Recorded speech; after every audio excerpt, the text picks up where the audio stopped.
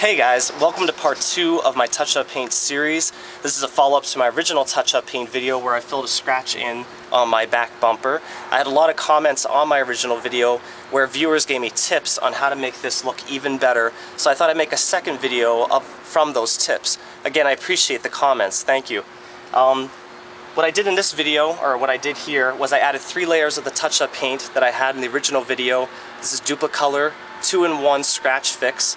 I got this at AutoZone. You can get this at multiple auto parts stores, as well as the auto parts section of like Walmart, Target, etc. I'm also going to be using Duplicolor 2-in-1 Scratch Fix Clear Coat. We're going to add this at the end of the video. You're going to need a 2000 grit sandpaper and some water. I put it just in a spray bottle to make it easier. What we're going to do is, what I did here was, I added 3 layers of the touch-up paint itself so that the paint was above the original paint. So I'm filling it so that it's actually sticking out slightly. We're going to sand that down flush with the original paint. Then we're going to add the layer of clear coat. We're going to do the same thing. We're going to sand it down flush with the rest of the paint. And then we're going to use some compound to polish it off and add a layer of wax to seal it up.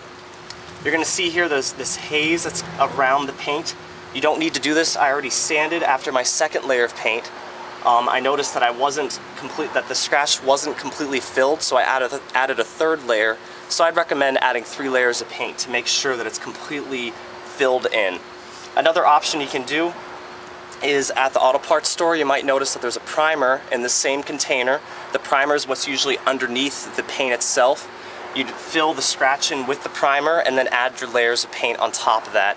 I didn't do that in this video, but that's something I might recommend. So let's zoom in on this scratch and I'll show you how to sand and how to apply the clear coat. So here you can see the very nice scratch that somebody put into my back bumper.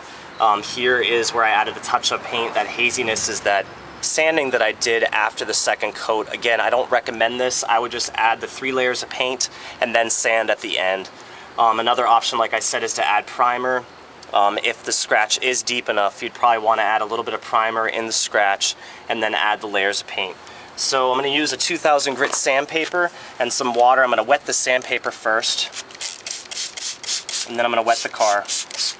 You want everything to be nice and wet. You don't want to sand without water because it can cause more damage. And you want to kind of keep the sanding even. So I would try to apply even pressure as you sand. Another option is you can actually get a sand block. They sell these. They were hard to find, so I didn't purchase it. But you can actually get it where it looks like a sponge and it has sandpaper on the outside. That helps keep everything nice and even. I'm just going to use the sandpaper though in this video. So again, you're going to go in circular motions and try to make the paint flush with the original paint on your car. And I'm going to keep adding water as I go along. Okay, so here you can see we already sanded the touch-up paint flush with the original paint. When you run your finger over it, you should feel that shouldn't feel anything sticking up. You can also see the haziness again from the sandpaper. This gives you a good look at what your paint will look like. If you have a compound or a polishing compound that you can get at an auto parts store or an auto parts center, you can use the compound to smooth out these fine scratches that you put in the original paint. So don't worry when you see this. I know this looks a lot worse than what it was, but we'll be able to fix this in the end as long as you get compound. And we're going to buff that nice and smooth, and once you put some wax on there, you won't even notice it. So to add the clear coat, we're going to add it the same way as we added the touch-up paint, but you want to go a little bit beyond where the touch-up paint was. That way you have a nice seal. The clear coat too itself is a little bit more runny than the original paint, so just be careful of that as well. So to add the clear coat, it's going to be similar to the touch-up paint like I said before. Again, make sure you use a finger rest and you're going to be covering the paint.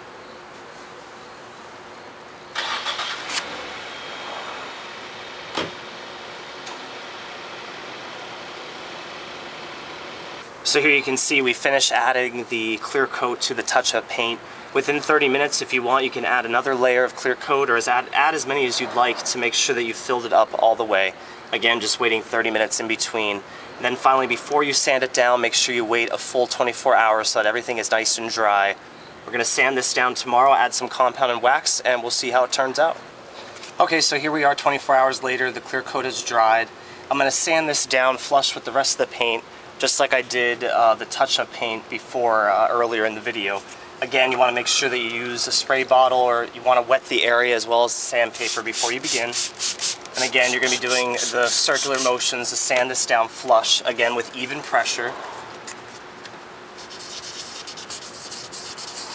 Okay, so next we're going to add the polishing compound. It comes in a tub like this. I'm using the white polishing compound. This isn't as harsh.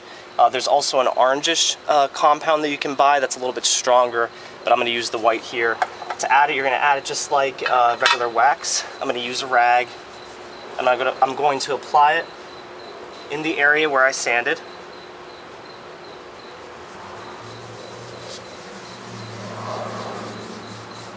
So next we're going to use a buffer to buff this and shine it up. Let it dry a little bit first, so it gets kind of a haze to it, similar to wax.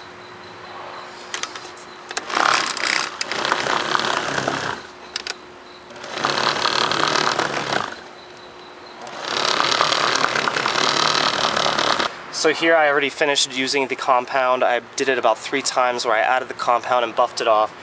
Now I'm adding the wax. I'm going to let it dry. And actually, Turtle Wax sells this color magic that actually can match the color of your car. I have a black one here. That'll help too to make it blend in a lot better. So I'm going to let this dry and buff it off and see how it turns out. Okay guys, so here I am in the middle of buffing and compounding the area. It probably looks a little different on the video right now, but in person I think this looks great. I'm very happy with this.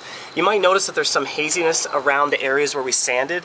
That's because I probably sanded too hard, and the reason I know this is because I removed some of the paint in these areas. So my recommendation to you is to sand a little bit more lightly than I did earlier in the video, or to use a 3000 grit sandpaper instead of the 2000 grit sandpaper that I use as well. So I'm going to continue to do this for the next half hour, get this to look almost good as new, and I'm going to be touching up these areas where the paint actually came off. Otherwise, if you have any questions or comments, feel free to comment below. This is Rich's Methods, and I will see you on YouTube. Bye.